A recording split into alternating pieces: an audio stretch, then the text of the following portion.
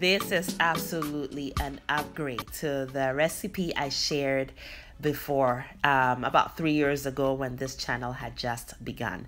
I went to the store to stock up on groceries and I found some fresh sweet potato leaves. So here we are. Let's do it, friends. We start with some boneless beef shank, followed by beef tripe.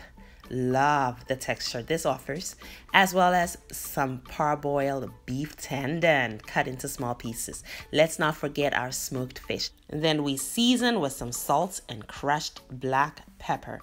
We also add our ginger paste, garlic paste, scotch bonnet chili minced, as well as some thinly sliced onion.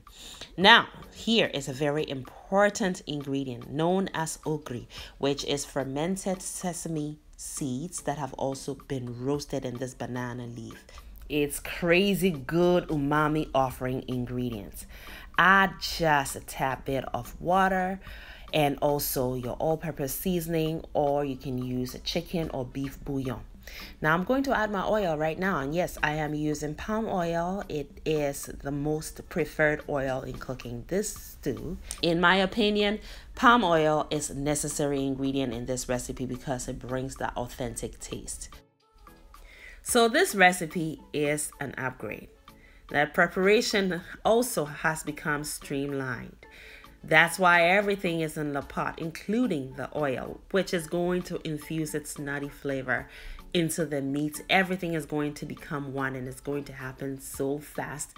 You're going to enjoy preparing this dish because it is going to cook faster than usual. So here are the sweet potato leaves.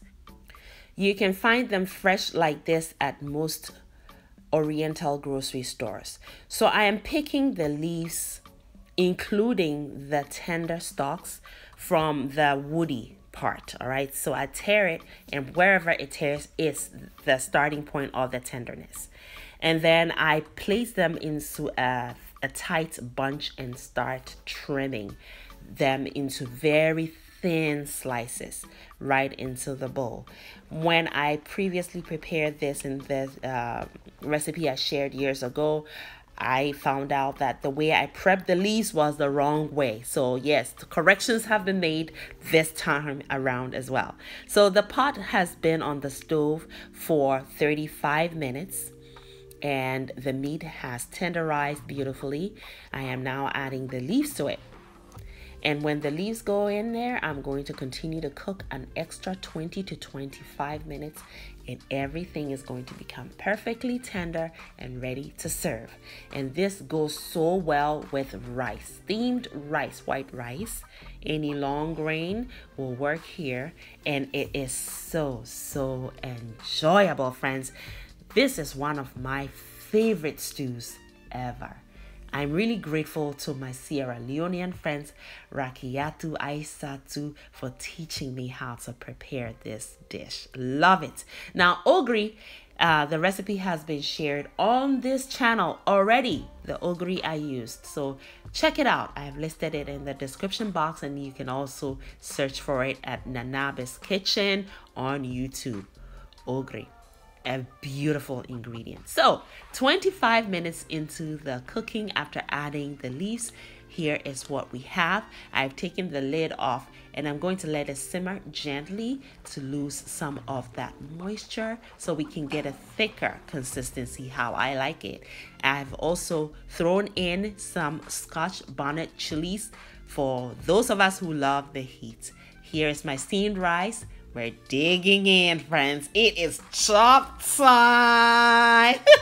I love this stew. Oh, I'm always so happy when I put this together. It is just a lovely, very tasty dish. You'll love it too. So give it a shot. If you live in the Phoenix metropolitan area here in Arizona, you can find this at Lily's or Mekong. All right, here it is. I thank you for watching. Make it a great day and have fun, especially in that kitchen. Thank you, beautiful person, for watching the video all the way to the end. Kindly leave me a comment and subscribe down below. And don't forget to share the video as well. Also, watch more videos. It is chop time, and here in Anaba's kitchen, chop time is always yes, friends. So pull up a chair. We are all friends and family here.